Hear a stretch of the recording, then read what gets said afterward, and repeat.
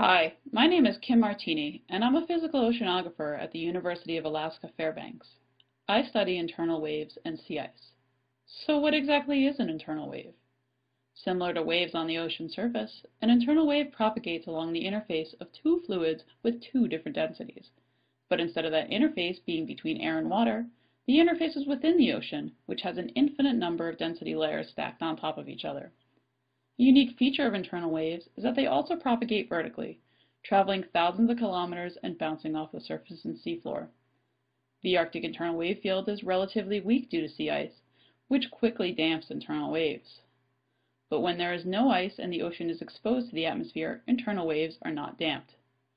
Then they can propagate into the deep Arctic, where just like surface waves, they break and mix the ocean. Recent decreases in sea ice suggest internal wave generation and mixing will increase in the Arctic, affecting both seasonal ice formation and large-scale circulation.